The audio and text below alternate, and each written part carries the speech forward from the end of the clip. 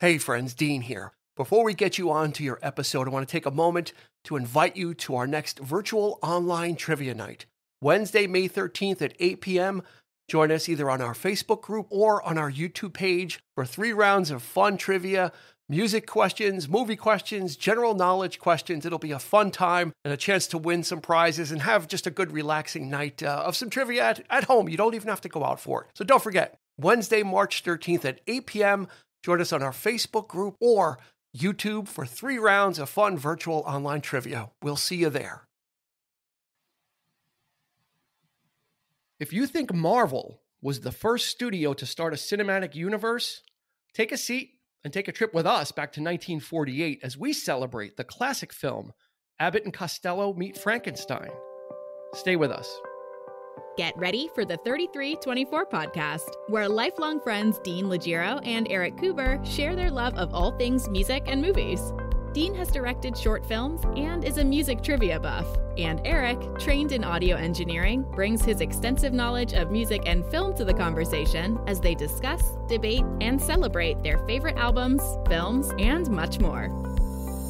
Welcome, friends, to the 3324 podcast. Dean Legiro here somewhere in the East Coast, and Eric Kuber also somewhere on the East Coast, just not in the same location. A little further south on the East Coast.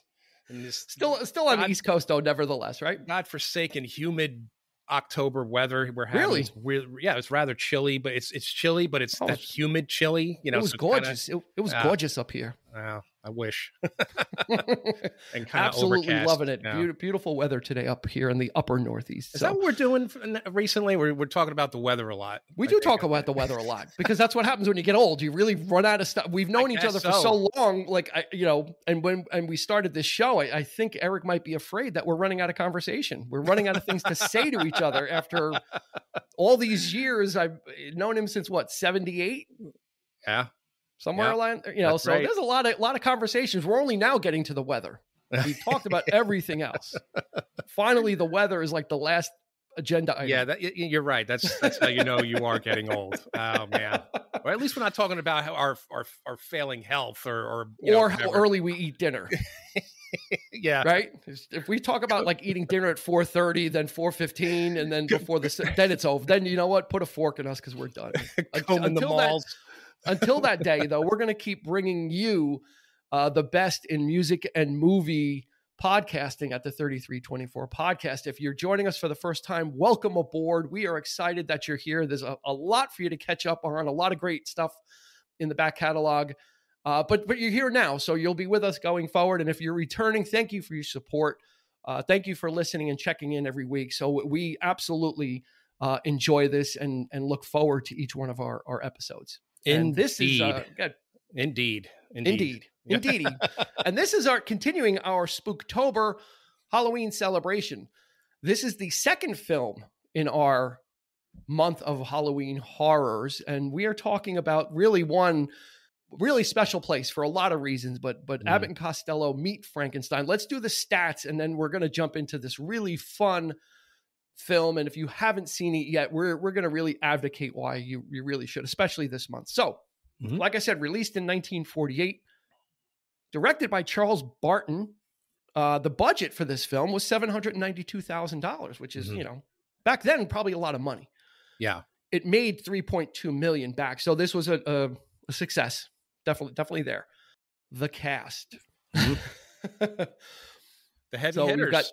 What's that? We got some of the heavy hitters. Oh, we got first you've got Bud Abbott and Lou Costello, right? So they're the marquee names. Mm-hmm.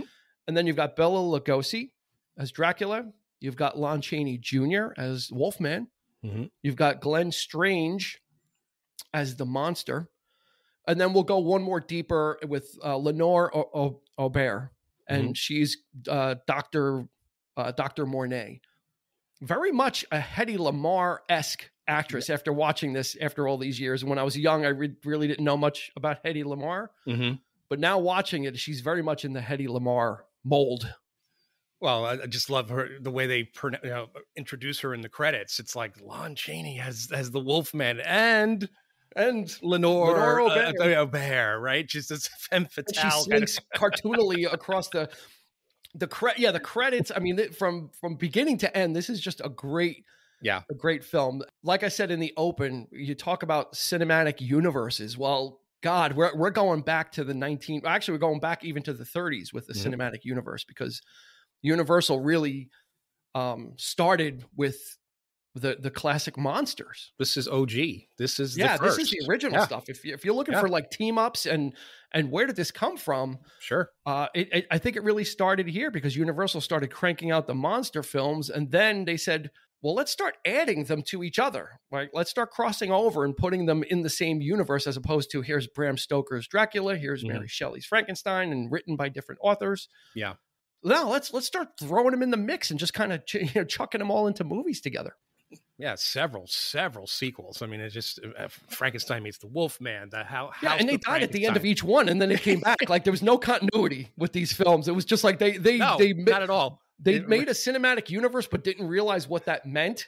Right. So they were just going to make like Ghost of Frankenstein, and they all die in a flood, or the castle falls on them, and then the next movie they're back, getting unfrozen or whatever, revived. And so that's the great thing about it too, is it was not a lot of forethought in it. It was just kind of like, let's make these films with the Universal monsters. Yeah. I mean, some of them were okay. So they're pretty soup to nuts. I mean, some of them are really, really well done. Some of them are not so great, but they're fun. I mean, they're just fun. I mean, I've actually been watching a lot of the films, actually on Peacock. There's quite a few of them, and they do have a lot of the sequels out there. So I actually got to see Bride of Frankenstein, and I got to see the original Frankenstein meets the Wolfman, and it's the sequel to, the Invisible Man and its sequels and that kind of stuff. And they're just, God, they're staples, they're happy comfort food for me. Yeah. Because when I was a kid, this was pretty much all we had in terms of like you say, cinematic universe, or something that we could return to, something that they could actually show on TV around Halloween time, week to week, and not just one set of movies and then that's it. Yeah. Here you have like, you could return to this stuff. Like next week we'll have this one and this one and this one. And in the case, obviously in Abbott and Costello, same thing. Every Sunday when I was a kid, Sunday afternoons at like noon or 1 o'clock. Yeah, 11:30. Yeah, it was like 11:30 to 1 o'clock on Channel 11 was the source, which we're on the same page with it. If you lived in the New York area, back in the 70s, easily. Yeah.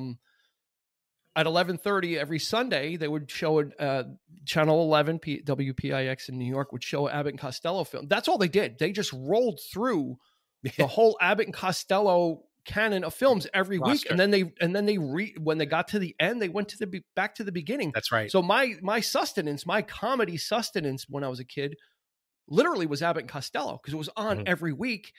My family used to eat dinner at 1 o'clock when I was a kid on Sundays. My dad would make dinner. He would make pot roast or whatever he would make. Yeah, the big. So we'd go to church in the morning, come back, 11:30, Abbott and Costello was on. So you're sitting while my father's cooking and getting all that stuff ready on a Sunday. And then that would end at 1, and we would be sitting down and eating Sunday dinner. So it was it was a Sunday ritual, literally, in my house. And I'm sure many houses in the area, because that's what it was every Sunday. And Abbott and Costello at the time in the 40s, they were the highest grossing, highest paid entertainers during like the World War II era. Mm-hmm. They literally made 4 films in 1 year. In 1942, I mean, they were outpacing Elvis. I mean, only Elvis had that kind of output of cranking out films in a year. They became really popular, and people wanted more. And so you've got these 2 franchises or 2 properties that Universal owns, right? Yeah. And they're both very different, right? But they're both great for different reasons. That's right. And they Abbott and Costello, they were kind of like the only, like, I think Laurel and Hardy were the precursors to them, right? I mean, then you also as had far as comedy teams, you also had like the Three Stooges and things like that, but they were much earlier. We're talking like 30s and some of the, even silent, I believe they were doing some kind of, some of stuff there too. So Abbott and Costello was definitely of their time.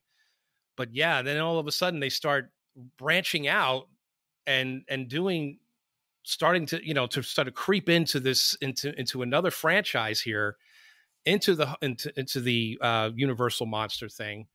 And the funny thing is that it, when you watch this film, it's not a send up. It's not a parody. It is an absolute universal horror monster movie that just happens to have Abbott and Costello in it. Well, I think it's got a foot in both worlds. My thought is that the comedy was comedy and the drama was drama. Yeah. Right. Like they didn't make the monsters do comedy stuff, and they didn't make Abbott and Costello do dramatic horror stuff. So it was almost like two films in one, which is a balancing act. You need to, so they're respecting the comedic aspects of Abbott and Costello, not trying to make them do something else, but then they're respecting the horror aspects of the monsters. Right. You're not going to, for the most part, not really trying to make them do something else. You're not going to have Bela Lugosi, like, even though it was somewhat more lighthearted and he did put on more of a performance, as the only difference here is that he was posing as this mad scientist and trying to control the monster. And other than that, I mean, he was still very much Dracula. I mean, he's still putting people under the spell. They're not going to break that mold. They're not going to act any differently here. Lon Chaney is still very much, the tortured. The moon, the tortured soul. The moon is full. Oh my God! Lock me away. Perhaps maybe a little more melodramatic in this for the moment, but to balance that, to sort of counterbalance that comedic. Yeah, you have to, because Abbott and Costello were masters of the genre. I mean, you're talking, you want to see comedy genius.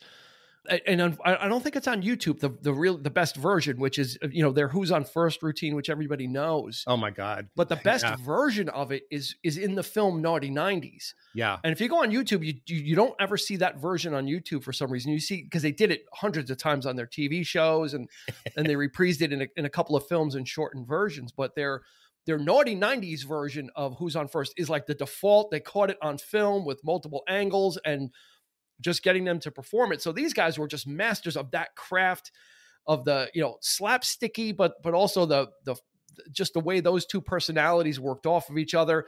Luke Costello, basically the first man-child. I mean, if you watching his films, you see where Adam Sandler and Will Ferrell get a lot of their cues from Luke Costello, who played that childish kind of adult. And Bud Abbott was always like the protector, or just the guy that had no tolerance or never believed him, which comes in the straight man. And it just always was just like, come on, or straight. He was the straight man, but he was also the con man, right? He was always trying to. Oh, he was always trying to put one over on his friend, right? He's fool because he thinks he's such an idiot, and haven't I given you every? Don't we share alike? Yeah. But a lot of times it backfires, right? So and they get some of those routines in this as well.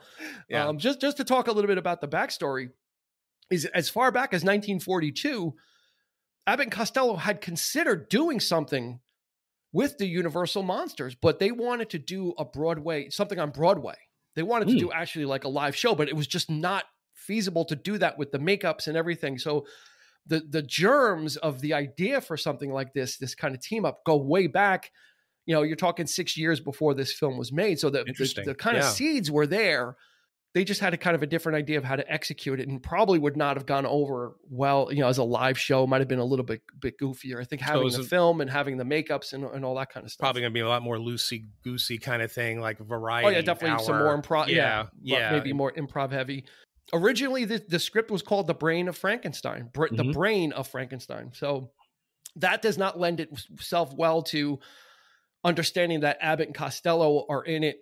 Yeah. So that necessitated a change. Lou Costello was not a fan of this script originally. He was not. Wasn't buying into it. But then once the key is they were able to get Charles Barton to direct it, and Charles Barton is pretty important in the Abbott and Costello filmography because he directed the previous 5 films of theirs. So they were comfortable with him. So they're like, okay, if he's going to do it.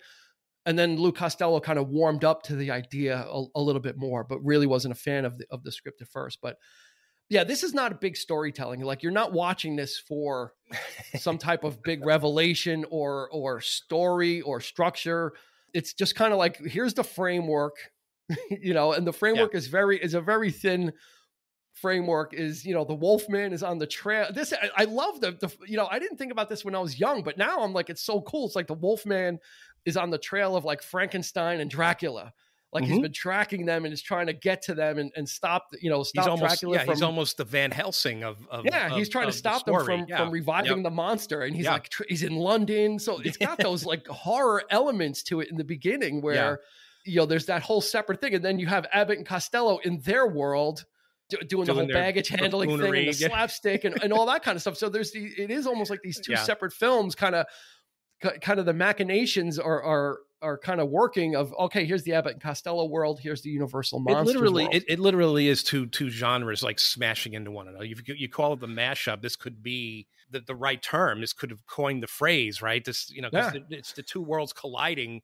It's the original Scooby-Doo. It's the original, like you say, Marvel films. It's and I think of like when Lucas decided to do Star Wars and you talk about the droids and how they were supposed to be the comedic element to this otherwise rich world building thing that he was doing. And now you see the seeds where, that kind of thing was planted but because this film was still very much a horror film, technically, you still had the same sets. You still had the sets were great. The mood of it was still very much in the vein of like you're watching just another horror sequel. It had the score. It had like the kind of the little more horror score than a campy or a comedic score. So it had those elements. All the same special effects. The Lon Chaney's transformation is still there. It's like, you see it from different angles. You see it from a different point of view.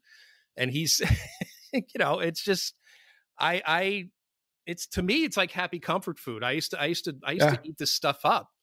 If it wasn't this, it was all the Godzilla movies, right? It was the kaiju, like when they teamed up and they fought each other. And it's like, this stuff was the best, like, cause that's all we had. That's really all we had, like to watch on television, this kind of thing. Yeah. And it would start the cottage industry after this one. They would do, Meet the Mummy, meet Dr. Jekyll and Mr. Hyde, meet the Invisible Man, meet the killer Boris Karloff. So this really kind of hit pay dirt, and they were at this point in 48 kind of on the tail end of their careers already. So this kind of almost gave a second life, not only to the Monsters franchise, because that kind of uplifted them and kind of brought it to a whole new audience, but also gave Abbott and Costello a little more life in their careers as well. So it was just one of those ones. One of the things about that I learned about also about the making of this film is Abbott and Costello like to keep a really light, set attitude and kind of atmosphere. They like to keep it joking and keep everybody loose. They actually hired a comedian for his only job was to be on the set and to like walk in and make bloopers and like walk onto the set when he wasn't supposed to and just crack people up just to keep the atmosphere very light. Is that right? And he actually, he's actually in the movie when they're at the costume ball. Lon Chaney Jr. is like, "Oh, do you know Chick Young and Wilbur Gray?" And the guy's like, "No, I don't even know who they are." Like that's the guy. They hired him. They hired him not to be in the movie. They hired him to just keep people laughing off in between scenes and stuff like that. That's fantastic. That's great. Yeah. And there's one blooper where when Bela Lugosi is walking down the stairs when they go to the castle, when he's in his robes, that guy in one of the outtakes was walking behind Bela Lugosi and he didn't know. And Bela Lugosi was all for like the fun and games off, while it wasn't rolling, but when the cameras were rolling, he was deadly serious and he wasn't too happy like about that. Sure. That guy, because it was like, we're making a film and this is serious stuff, and and you see this guy like walking down behind him in like a little cape and stuff and just breaking it up. So, you got to appreciate that they, wanted to keep it loose and keep things fun and and be in control of the atmosphere on the set as well, which is kind of neat because you see all this, like you said, Lon Chaney is just so like, so angst-ridden. He's just a little, please. And he changes like 5 times. I mean, he's like 5 full moons in a row in this movie, which is great. He picked a bad week to find what he was looking for. And the trail ends just in the right cycle. One of my favorite scenes is when Lon Chaney comes stateside and meets with Abbott and Costello, and he's in the room across from me. He's like, lock me away so I don't hurt anybody. And then they come back the next morning and Costello forgot he had the key. So they go in and the place is like a wreck. And Bud Abbott's like, wow, this guy must have been on some bender. Right? Like he was partying all weekend. The place is like destroyed, and like Lon Chaney's like in a pile, like laying on the couch, like passed out, like turned into the Wolfman. And so there's just a lot of like some great throwaway lines that just kind of add levity to it. Oh my goodness. And like you said, kind of balance out the physical comedy, the dramatics, the physical comedy too. Especially poor Lou Costello. He was a master at getting slapped, getting grabbed, getting just thrown into a wall. Even Lon Chaney, like after all the stuff he puts up with from Bud Abbott, he grabs him too. And Lon Chaney like grabs him a couple of times. Listen to me, like I'll kill you. He's like pushing him into the wall. He's like, when they're at the masquerade ball, he grabs like Lucas. He like pushed him, and Bud Abbott goes into the lock, falls into the locker behind him. He's like, "I'll murder you." So there's just a lot of great, like there's so much to digest. Yeah. We haven't even talked about like the monsters. This is like Abbott and Costello meet Frankenstein. Sure. Frankenstein isn't really, he's not even a major player in this film. Yeah, he's kind of on the sidelines. He's low, I guess. Well, for lack of a better term, his battery is low. Yeah. So he's kind of in kind of like a catatonic state, as it were, trying to. And Dracula's trying to get, has the little ring. It's kind of like a little recharge ring. It kind of gives him a little jolt to get him up. It so happens to like fit neatly into the bolts on his neck. Like, it's like a little, little electrodes. But the funny thing, the whole kind of plot line is that the Frankenstein monster is really like when he's fully charged or whatever, he's unmanageable. So we need to get his brain out. We need the brain of someone who's docile, who's dumb, who can be controlled, and that brain belongs to Lou Costello. So the whole story really pins on they want to get Lou Costello's brain into Frankenstein, which is brilliant. It's like the biggest, most horrifying monster, and they want his brain in there. And the fact that that Lenore Aubert is actually dating, quote unquote, dating him, which much to the amazement of Bud Abbott. He's like, how is this possible? What does she see in you? And he brings Costello to the windows. Let me look at you in the light. No, he's like, that's one of my favorite lines. So he goes, look at yourself in the mirror, and he's like, I don't want to hurt my own feelings. Or something to that effect. It's the timing, the absolute timing.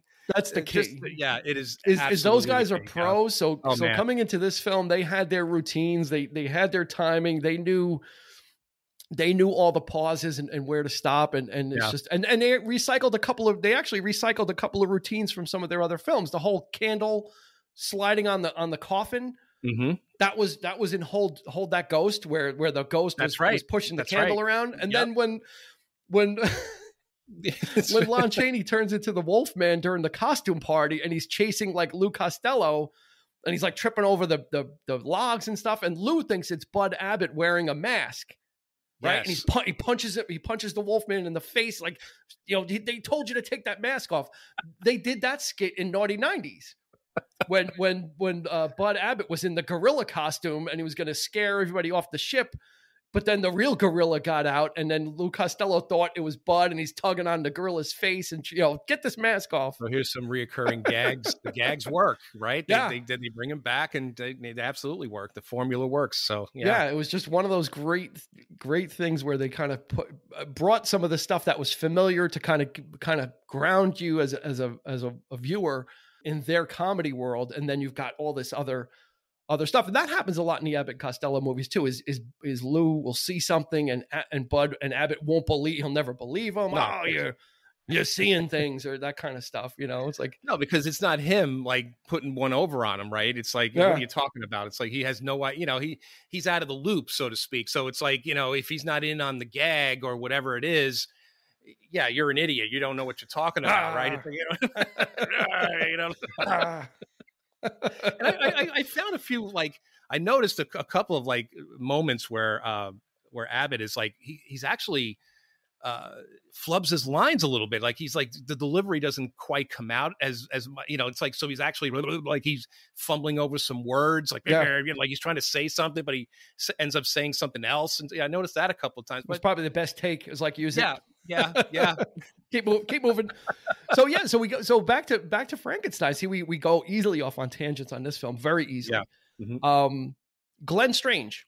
So Boris Karloff was done with Frankenstein by this point. He was actually playing the role, pretty not at advanced age, but he was up there in years, so it definitely wasn't.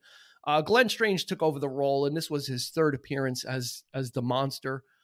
Character actor, one of those guys you've seen around. He actually was in another Abbott and Costello film after this called Coming Around the Mountain. Mm-hmm.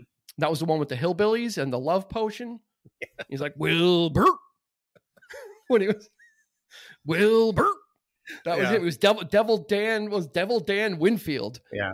And that was when they were and then the elevator goes down at the end through the ground. They end up at Fort Knox because they were looking for gold, and it turns out they were on top of Fort Knox. But Glenn Strange has had a very big career, but mainly as a character actor. Well, he's done a lot of westerns. Yeah, he's a big guy, bad guy, like, Butch Cavendish and that kind of stuff. Right. So he had a career there, but he took over the quote unquote monster reigns from Lon Chaney, because it was Karloff, I think it was Lugosi, then Lon Chaney, and then Glenn Strange took over. Yeah, Boris Karloff, he agreed. He didn't want to play the monster again, but he did promote the film, right? Yeah, they hired him neat. to. Actually, that was kind of neat. So yeah, he was still very much involved somehow, but the spirit of it, Yeah, but yeah, and for Lugosi, I mean, we think of Lugosi as so iconic as Dracula. Yeah, he only played Dracula once. He played the second time he played Dracula was in Abbott and Costello Meet Frankenstein. Yeah. There was not like he played vampires or other kind of roles. Yeah. But the actual Dracula character was only played twice, in 1931 and then 17 years later as Dr. Lejos. That was his alter ego, as Dr. Lejos. It's just exotic names. The thing, it's the film is taking that economy, right? It's like you're combining characters. We can't have Dr. Frankenstein in it. We can't have all these other reoccurring characters. So let's put Dracula in this sort of mad scientist role where he's actually in control of the monster now. Very much, his definitely a method behind his madness. He's still looking to do what he does, but have the monster do his bidding and that kind of thing. So that brings in the horror element, and like you say, having Lon Chaney as sort of like again like the Van Helsing character, and just. But it kind of makes sense though, right? I mean, he's a wolf, so I guess he's good at tracking. Yeah. But right? It's kind of neat, and he's actually plausible. On the side of good though too, and that's the interesting thing is not all the monsters are bad. Is Lon Chaney is on the Abbott and Costello side of things, and for the most part, the way his character is, which I noticed is. He always tries to, he's like, his character's at the point where he understands what the nature of the Wolfman is. So he's like, basically like, lock me in a room and I'll be okay. Get me out of harm's way. He never hurts anybody that's good. He only bites one person. Yeah. And he bites McDougal. Right? The guy that owned the House of Horrors, who was like the meanest guy in the whole film, yelling, and again, if you break my exhibits, I'll get you. McDougal, I think McDougal grabs Costello too, doesn't he? Like throw him into the wall, pushes him and pushes him down. He goes, "I dare you to do that again!" And come here, bud. That's assault and battery. What's your word against mine? Yeah, he's beating the hell, but he doesn't do anything to Abbott. But Abbott gives I'd like to see you do that again. He always does. Like, God, try that again, because he's not the one getting pushed around. Oh my goodness. So there's just some great stuff like that. So I really liked that whole, like, the Wolfman is kind of like on the side of good, because he understands that Dracula and the monster must be stopped, and he's kind of like, oh, I've got information that they're at this castle, and he's like working. I don't know where these leads are coming from and who he knows, but he's like, he's got like this information, like, oh, they're at a castle, and oh, you're in Dracula's castle. You have to find the monster, So it's kind of like he's kind of also leading the investigation. But the funny thing is that they're in the U.S., so this castle like Florida appears out of nowhere, right? They're in Florida. Is where the thing was thing. So it could be it looks like a Transylvanian castle. Did you ever see anything like that in Tampa? Not at all. No, not that I recall. No, Gothic castle in the middle of Florida in Fort Lauderdale, equipped with dungeons and all the like Iron Maidens and everything, right? The torches, the brick, the rotating walls, and right. They had everything, and the fully equipped laboratory too. Yeah. Fun fact about Glenn Strange and the monster too is at the end. So at the end, there's you have to have the obligatory mad scientist laboratory scene. So they're trying to revive the monster, and he gets loose, and he grabs Dr. Mornay, Lenore Albert, chucks her out the window, which was done in another film too. Frankenstein threw somebody out the window the same way in another film. But what had happened is just before that, Glenn Strange fractured his ankle. Yes. And got hurt. Lon Chaney was on the set that day, but not working. And he said, I'll step in. He goes, I'll step into the makeup because he's done it before. So he is literally in the film as Frankenstein for like 3 or 4 seconds after she gets thrown out the window, and he turns around and he like pushes the cots, the tables and everything, like kind of rampaging. That's actually Lon Chaney Jr. as Frankenstein, which is kind of neat. I think you can tell. I think there looks a little different. It's quick. It's a quick shot. You really got to be eagle-eyed. Yep. But it's kind of a neat thing that he would do, because who wants to step into a makeup chair back then too for hours, He's like, yeah, I'll do it. He got hurt. You need me for that scene, which is so that's kind of neat too. I kind of like that inside, because he had done it. So he was used to it. A lot of great stuff. And then of course you have the obligatory, also the normal straight couple, right? You have the good looking guy who's the assistant scientist. Yeah, the scientist, of course, right? So nameless and faceless. And then you have Jane Randolph, who was another horror alum. She was in Val Lewton's Cat People, the original film, and I think in the sequel as well. She played one of the main characters in that movie, so she's no stranger to the horror genre. So that she plays an insurance investigator. So she's sort of, again, I think you got all these people sort of on the trail, and they're trying to figure out what's going on and that kind of thing. So she's trying to, infiltrate her way into it. And of course falls in love with the handsome guy, who's, and they have their own little separate story going on there, and but Lou thinks that he's, a playboy. Like he thinks, because she starts coming on to him as well. Yep. Right, because and of course Abbott's like, he's trying to finagle, like, oh well, you got 2, but what if there was a third? What if and he's like, well, you can have the third, like that joke where he's like, yep. He makes up another name. What if a third one comes? What's her name? Mary. Mary. Well, what if Mary? Well, you can have Mary. Well, you can have Mary. He's like, you take Sandra and I'll take Joan. No, you take, and they do those classic things too, where it's like, you check the basement and I'm going outside. He's like, no, you're not going anywhere, Lou. Okay, you go to the basement and I'll go outside. Oh, okay. Yeah, it's so great. All those word plays. That's what I always loved about Abbott Costello is there was it wasn't straight up like slapstick like Three Stooges, because that's what you watch it for. You watch it for like Wile E. Coyote style stuff. Yeah, the old physical. But the Abbott and Costello had the slapstick stuff. They had the physical comedy, but they had the writing as well. I mean, the stuff that they wrote and the routines that they did were just. I mean, no wonder they were the biggest selling act or the highest paid act during that era. Mm-hmm. Making 4 films in 1 year, 3 films in other years. I mean, talk about cranking out the material. They couldn't, it got to a point of overexposure, unfortunately, which is what happens is you're making that many films and then you go on TV and it becomes a little bit too much. But Universal was kind of doing the same thing with the monsters too. It's just kind of cranking out House of Frankenstein, Ghost of Frankenstein, the creature walks among us, creature, this, that, and the other thing. It was just kind of like, let's just keep feeding the machine because people want the material, which was great. There was a whole Mummies thing and Dracula's daughter. So there was all these movies that had sequels at a time when that really wasn't a thing. When you think about it, there wasn't like this talk of like making a follow-up film at the time. I don't even know if sequel was even a term back then for it.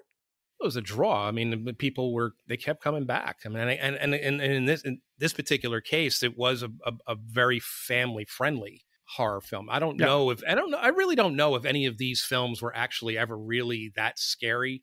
Not to me, but when I was younger, this was scary. It was always the threat of Frankenstein was always, it wasn't like iconic. It was just, to me, it was just cool. just because of the way they looked, So, but it was like, but the Wolfman was like, he's still fully clothed, the shirt's still in this movie he's a little collar. He's wearing he's got his dinner shirt on. and Abbott just happens to be wearing the same like, it looks like it's navy blue. It's black and white, but it looks like it's like a navy blue, like a navy blue shirt, and he's wearing the same one, and he's got the wolf mask, so they mistake him for biting. But biting McDougal. Like we talked about in a previous episode, you can't get any more iconic than the Frankenstein image that Karloff. And I mean, that really carried it, the entire series, though.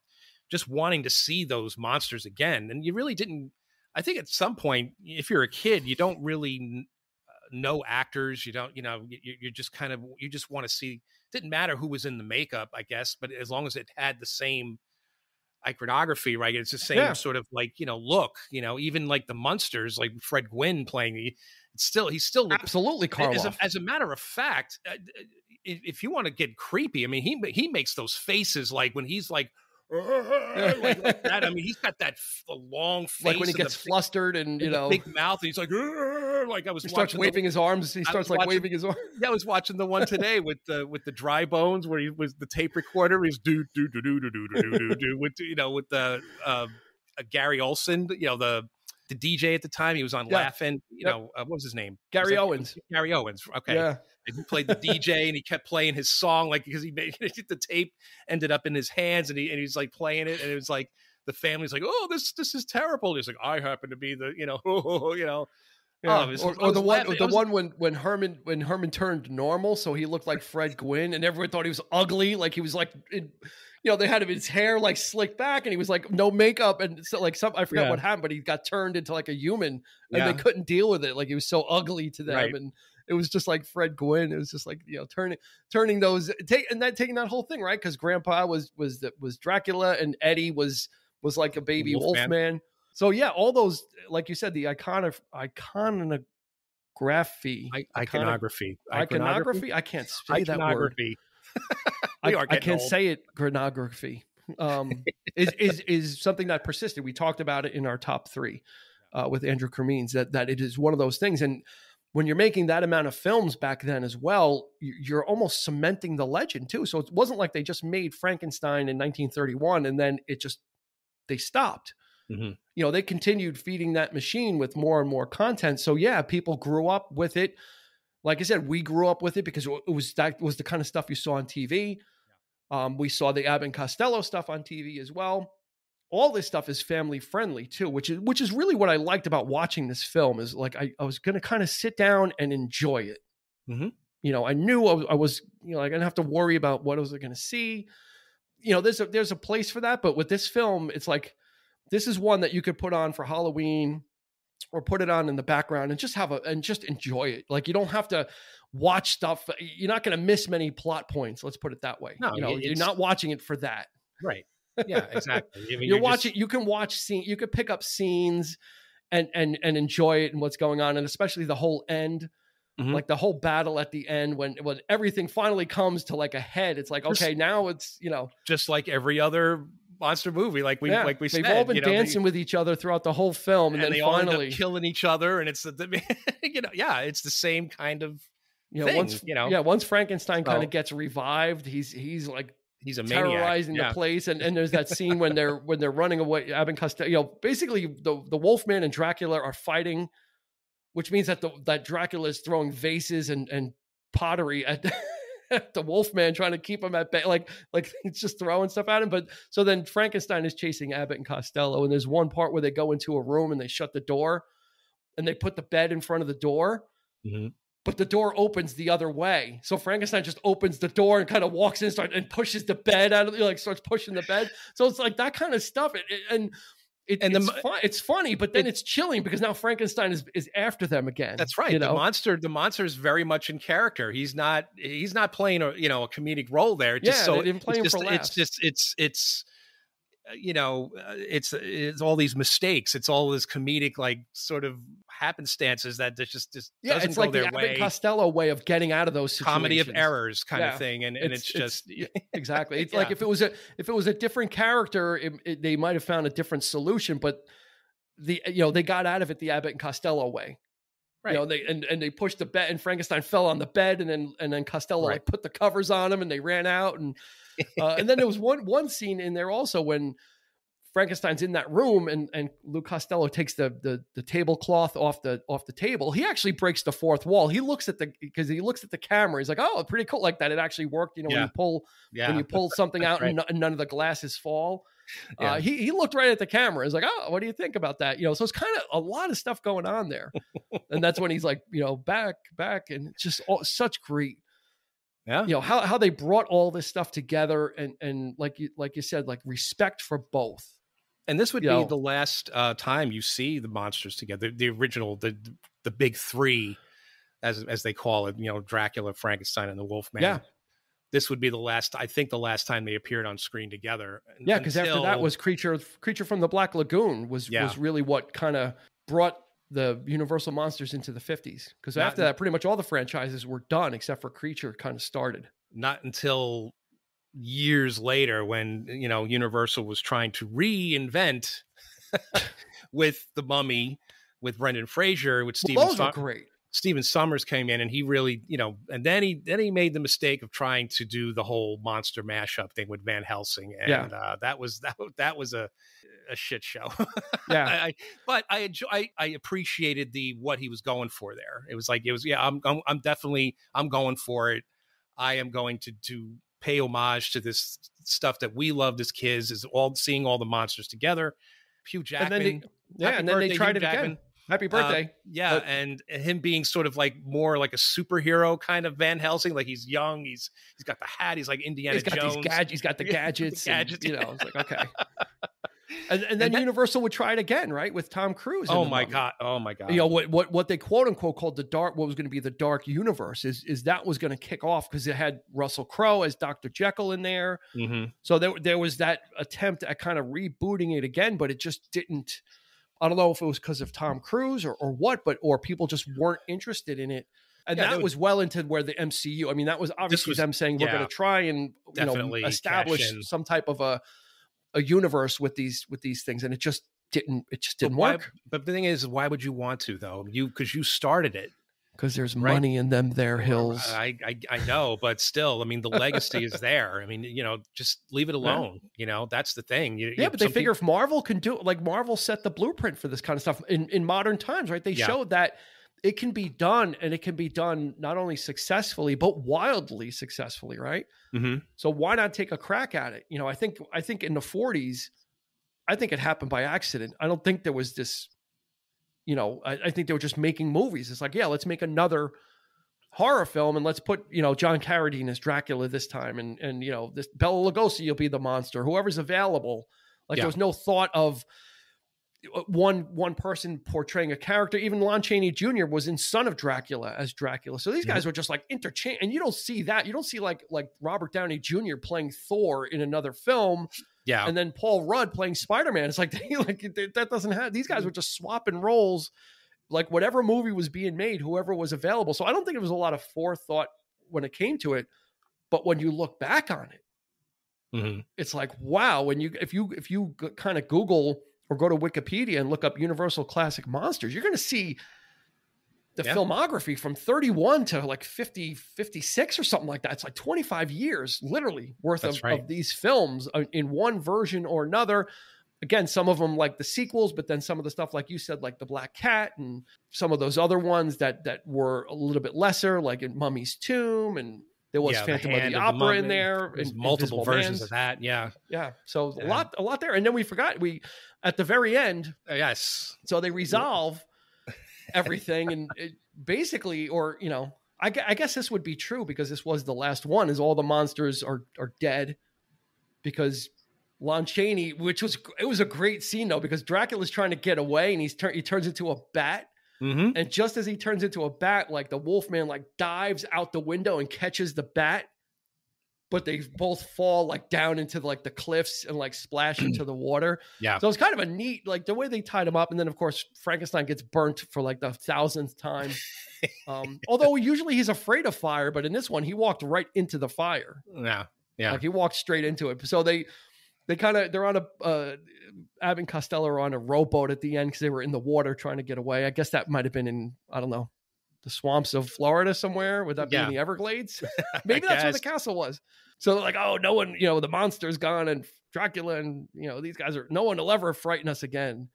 And then you see like a cigarette lit and he goes, oh, what about me? The Invisible Man, and it's Vincent Price. Nice little cameo but at there. the time, if you look at the filmography, Vincent Price has not done any horror films. He did this voice, but he didn't do any horror films till like 1953.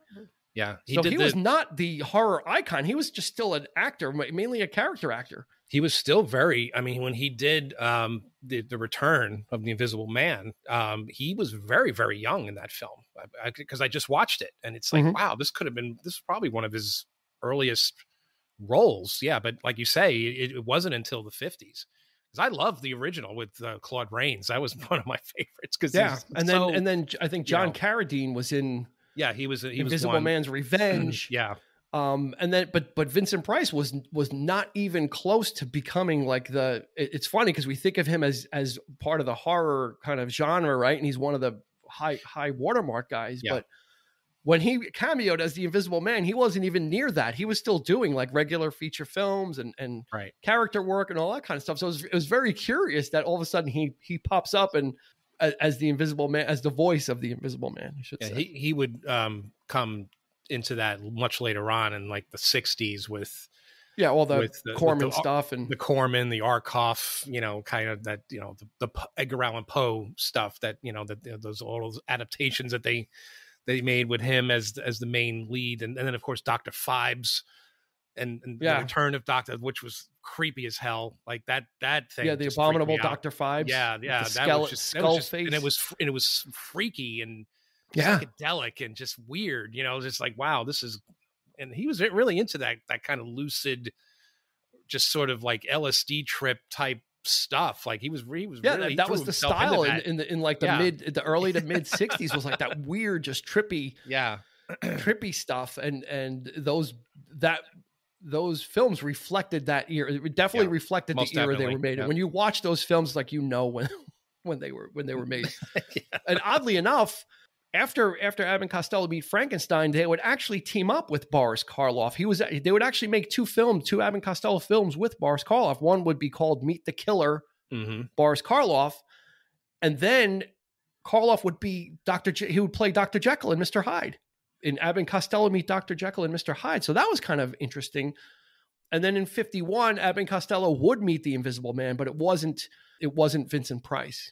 It was a boxer who gets the invisible serum, and then Lou Costello gets to box, and the Invisible Man is throwing the punches. So that's right. Yep. I think it was called like Louis the Looper or something like that. Yeah. And he's like just like swinging and people getting like knocked out because the boxer was the Invisible Man, and then they would meet Dr. Jekyll, Mr. Hyde, and then meet the Mummy in 1955. So that really started how well the Abbott and Costello Meet Frankenstein did. Just said, okay, we're just gonna we'll continue on this path. Keep it going. Sure. Who else can we team them up with? And to varying degrees. The one with the Mummy was good. Dr. Jekyll and Mr. Hyde, I haven't seen those in ages, but I think that one was pretty good too. I think that's when Lou turns into a giant mouse. He takes the potion. I think at the end, all these people drank the thing, and there's like a whole bunch of Dr. Jekyll or Mr. Hydes at the end. They're all like running around, and you can't tell who's who. I think you're right. I think he drank something and turned into like a big mouse head or something. It was really trippy. I do remember that. Yes. Yeah, I'll have to. Such a long time since we've seen. I have the DVDs. Universal came out with three separate packages of the Universal collection with Abbott and Costello Meet Frankenstein as a separate DVD, but all the other ones, all that Universal stuff is on this box set that I have. And I've got it, and I really should kind of just go and just start revisiting that stuff. Cause I forgot how much I missed it and how much of those old routines. You can watch them on YouTube, but when you watch it with a movie around it, it's a lot more fun because you get to spend a lot of time with Abbott and Costello, and this didn't they include the Meet Frankenstein? Isn't that included in the Horror Monsters box set? Didn't they released. That's a good question. I don't think so. I know when I mean, we're talking DVD. We're not even talking Blu-ray. That's how old it is. Okay. I have just like the separate Abbott and Costello Meet Frankenstein like DVD release. Okay. And then there's like the Abbott and Costello Universal Collection for them, which is just their films. Now, I don't know. I do have a Universal Monsters DVD set from way back, like when the box sets were like that big. Mm-hmm. Yeah. But it's just the classic. It's just like the Universal Monsters, like the first like 8 or something like that. Like the originals. The originals. But this one fits in both. I mean, you can watch this if you're on an Abbott and Costello kick, and if you're on a Universal Monsters kick and you want to be completionist, sit down and watch this with your family. I mean, it's a fun movie to put on maybe on Halloween night. You know, if you've got kids coming over trick or treating and you want something on in the background, this kind of stands like for me, kind of like where like A Christmas Story or Charlie Brown Christmas. I mean, this is one of those films of like for families that you could put on during this holiday. You know, you don't need to go with the slasher and like our friend Andrew was talking about, like the massive amounts of blood. You don't always need that. You know, sometimes you just want something that you could just kind of put on and just sit down and enjoy and kind of just have some good old fashioned scares. And that's Halloween is not just, it's fun, right? It's, you know, and don't let your kids tell you that we don't want to watch it because it's black and white. You know, sit down with them, urge them to watch it. It's they'll get some laughs. I know you know, my son Jake, he's took him a long time to get him into, it's a black and white movie, you know, but you get some chuckles. You know, you put some of this stuff on and he's actually, you know, he enjoys the style.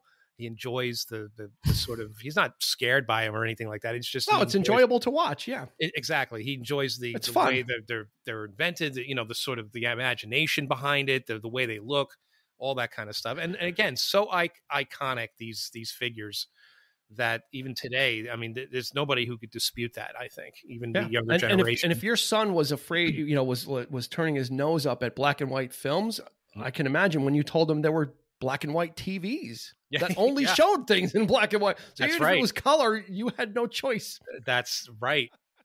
And he's like, what? You know, like, yeah. That's when the TVs were made for the format, right? They were the films were black and white, so make the TV black and white. You had to use a pair of pliers to kind of change the channels because the knob would fall off, and you're struggling, right? You're trying to hit the antenna, you know, fighting with the rabbit ears, the battle of the rabbit ears. So. Yeah. This is highly recommended. This is a great Halloween film. We love it. Absolutely. Like I said, both of us, Eric and I, were both weaned comedically on Abbott and Costello. And like I said, a lot of people in the New York area were, just because of this one station that just kind of, you know what?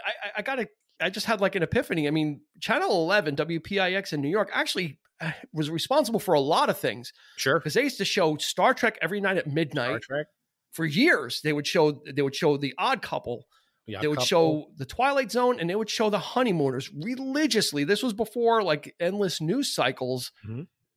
These you could turn on Channel 11 at 12:30, and you'd be in the middle of a Star Trek episode, guaranteed, no matter what. And they would that was their lineup. Like after the 10 o'clock news or whatever, or 11 o'clock news, they would do Honeymooners, and then on Sundays you had. And these were on the weeknights. But on Saturday nights, you had, right? I remember watching Saturday Night Live, and then I would go to Channel 11 because they'd have Chiller. They would have like those horror films at like 12 midnight and 1 o'clock in the morning. So you're kind of watching that kind of stuff too. So yeah, they had some really great broadcasting going on there. Yeah, I don't know. I mean, does it still exist? I mean, is it still there? I believe it still does. I have Sling, so I don't have like regular TV, but it's not the same though. Of course, everything is just, I'm sure, infomercials or reality shows. But back then, you've got the segmenting of everything with Netflix and HBO and Prime and everything. So you can pretty much, pick and choose what you want, but it was nice back then just to have that stuff, and that was all that was available. So you kind of watched it, and whether you wanted to or not, and it's like, oh, okay, this is actually pretty funny. And then you kind of got educated, got a comedy education from Abbott and Costello and Jackie Gleason, and then you got your sci-fi and everything. An episode of King of Queens the other day is I like Kevin. And, he was funny on that show, and again the Lou Costello, the baby man aesthetic thing going on, but. There's an episode where he's, supposed to be going to stop his friend from having an affair with another woman. And they, and he doesn't want to get up to leave because he's watching Abbott and Costello meet Frankenstein. He's like, oh, look, he's so distracted by it. He's like just like glued to the TV that he's, it's like, look, he doesn't realize the mummy's behind him. She's like, come on, so, it's that kind of thing. It's funny. Yeah, but that's the thing. It was like that New York thing. It's everybody knows it. If you grew up in New York, it's comedy 101. I mean, you want to see the brilliance of writing back then, when you couldn't just curse or couldn't say, we sound like old fuddy-duddies of, before you could curse. No, I enjoy cursing as much as the next guy, believe me. Yeah. But to watch this type of humor and this type of comedy smartly written and smartly executed by a team like this, you're going to win just with that. But then when they put the Universal monsters in and keep them in their universe, as it were, like I said, they don't make them do slapsticky stuff or tell jokes or anything. And they're not really the butt of any of the jokes either. They kind of their own side of it. They do exactly what they're just in a story together. Yeah. It's a horror story that happens to happen to Abbott and Costello, or it's a comedy that happens to feature the Universal monsters. I'm not sure if it's a horror film that features a comedy team, or a comedy film that features horror elements. It's how you look at it, right? It's just, If you're coming from the classic Monsters fan, you'd be like, oh, this is Universal monsters. If you're coming from comedy, like, yeah, this is one of the best Abbott and Costello. So awesome. Well, that's gonna do it for this episode. Highly recommend Abbott and Costello Meet Frankenstein. This is a Halloween gimme. This is a freebie for us. Just put this one on. Yeah. You can put it on by yourself and watch it. Put it on with family. Like I said, it's one of those ones you could throw on and not have to worry about anything or anything kind of coming across the screen that people won't like. And it's a classic for the ages. If you're not laughing within the first 5 to 10 minutes of this movie, then you can make comments and let us know. Because I mean, if you're not, we'll give you another Abbott and Costello film that you will. Then we can certainly, if this one didn't do it for you, okay. Yeah, we'll have some. Hit us up. We can give you Abbott and Costello titles forever that will keep you laughing. So that's absolutely the truth. And we should probably get to an Abbott and Costello film at some point. Although we just did one, so we actually did get to one. Or did we do a Universal Monsters? That's it. Let us know in the comments. Was this a Universal Monsters film that we talked about, or was this an Abbott and Costello film? Yeah. You can do that on Facebook and Instagram at 3324 Podcast. If you want to do it on Twitter and send a tweet our way, we're at 3324P. New episodes every Thursday. So thanks for checking out this episode with us. We've got quick hits every Monday, which are shorter form videos, little nuggets for you to check out, keep you tied over. We do live shows every other Wednesday on Facebook and YouTube. So definitely check us out there.